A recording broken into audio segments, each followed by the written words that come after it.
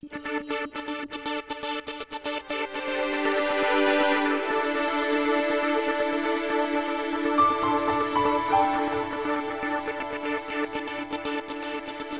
Legacy Amendment is making history in Minnesota. This is once-in-a-lifetime opportunity. Legacy funds are giving Minnesotans unprecedented access to history. And we really have been able to reach all corners of the state. They're boosting economies. I want to see all these buildings come to life. They're preserving our state's priceless historical resources.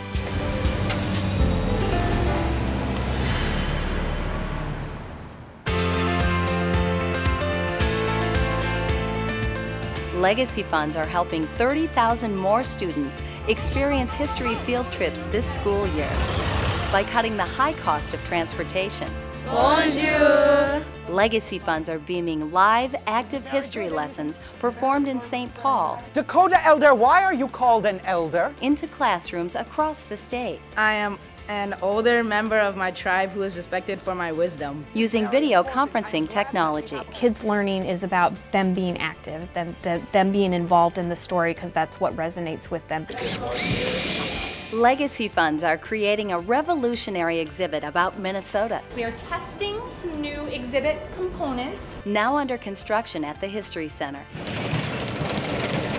Instead of asking kids to put their technology away, to encourage them to use it to learn. The exhibit will connect tech-savvy students to Minnesota's past like never before. The legacy funding is allowing us to be cutting edge and a leader in the field of museums.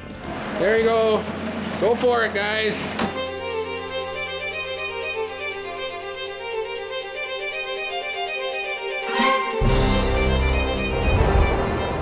Legacy funds are breathing new life into Minnesota communities. You want a cheese curd?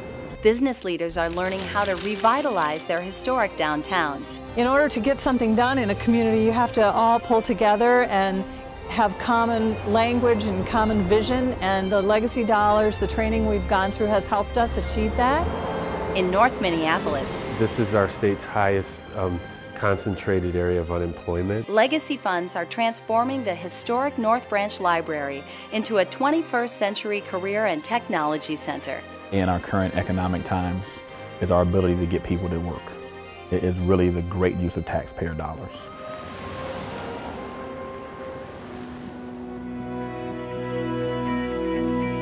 Legacy funds are allowing Minnesotans to discover the past Can't save it unless you know where it is. and preserve it.